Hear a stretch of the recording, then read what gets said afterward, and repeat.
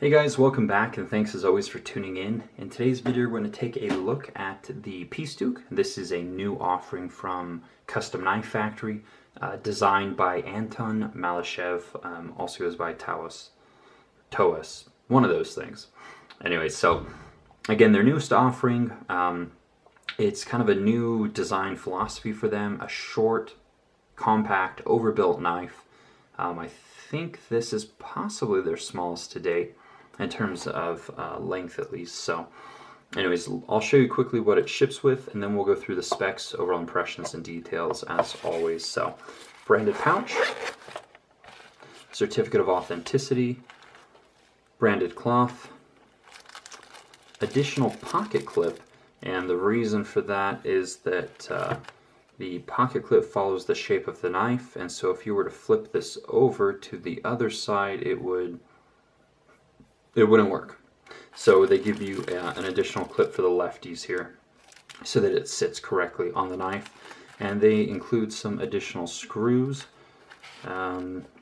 sticker, and then funny enough, they included a branded chocolate, so unnecessary but fun nonetheless. So let's get all that out of the way and we'll go through the specs. I'm going to bring in a comparison here as we talk about the specs. So here next to the Peace Duke we have the ZT0456, and as you guys can see, these things are pretty much neck and neck in terms of size. So similar design philosophy as well, short, stubby, overbuilt knives. So spec wise, we have blade length of just a smidge over 3 inches, handle length of about 4.3, overall is about 7.4. Blade thickness here on the Peace Duke is 0.155 inches, pretty close to the 0456, and then handle thickness is 0.57 inches. So it does weigh in at 5.45 ounces, thanks to quite a bit of skeletonizing here, as you guys can see. So it is coming in lighter than the 0456 for that reason, which does not have any skeletonizing. So anyways, blade steel's M390, titanium handles. This one has the unidirectional carbon fiber inlay here. Some of the other models or the other variants of this model have C-Tech or shredded carbon fiber in various colors: red, blue, green, purple, so on and so forth.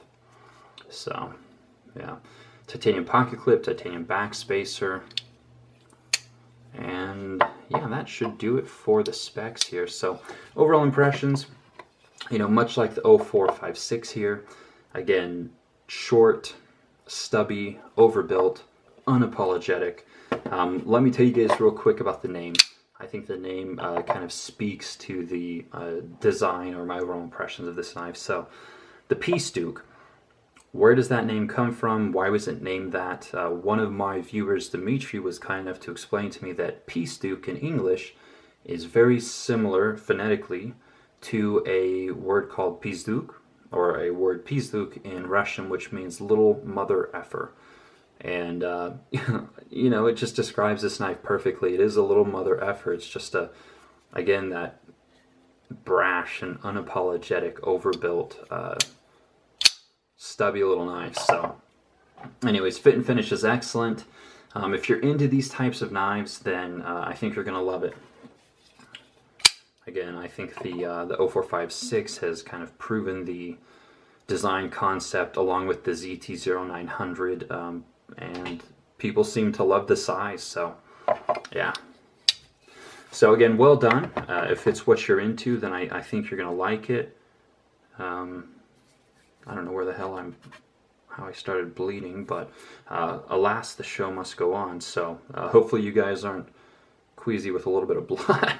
Anyways, yeah, so those were the specs, my overall impressions. Let's get into the details on this knife here. So let's start out with the blade.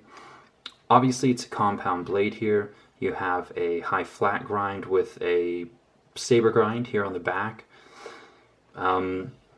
You know, I've already seen some of you guys commenting, you know, is it necessary? Is it useful? Does it hinder or help with performance?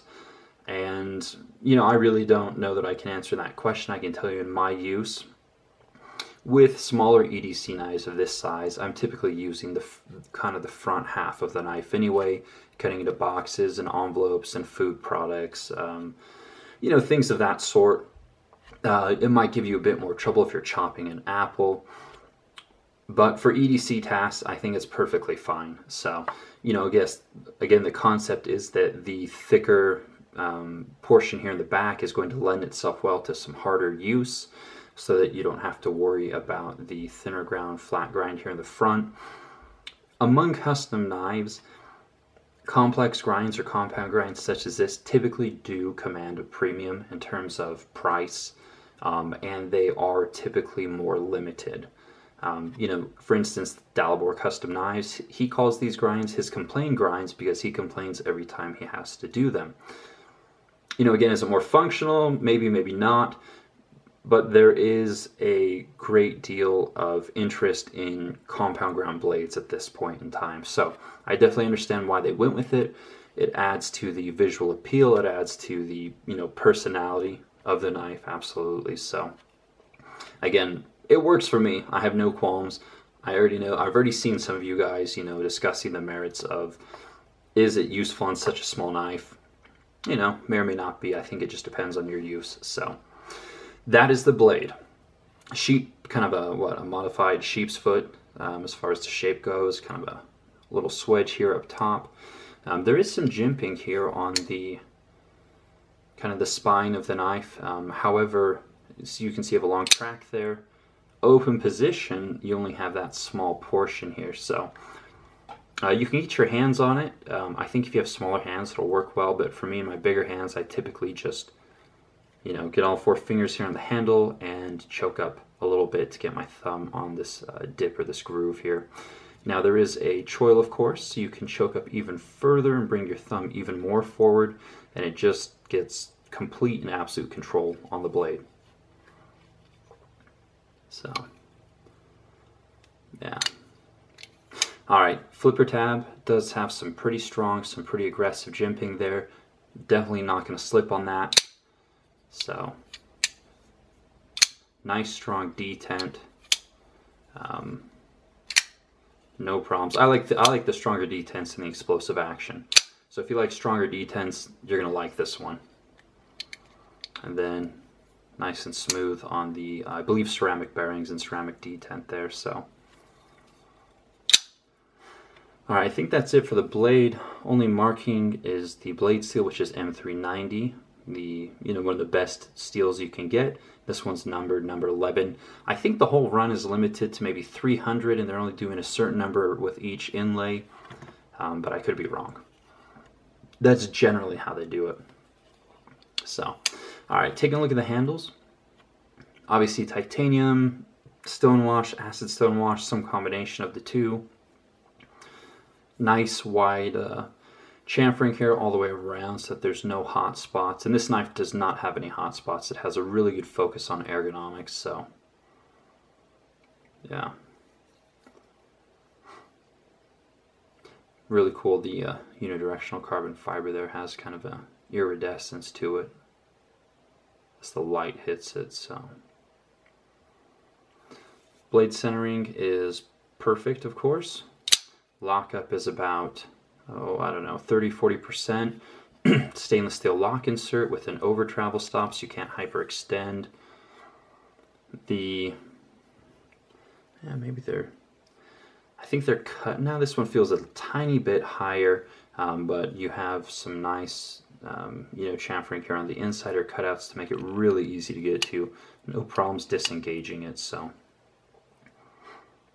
And they did do the lock bar cutout here on the inside. So, you know, for instance, typically, like with the Morph here, the Morph 4, they usually do the cuts on the outside. And as you guys can see, this one did get a spring clip in lieu of their standard 3D mill titanium clips.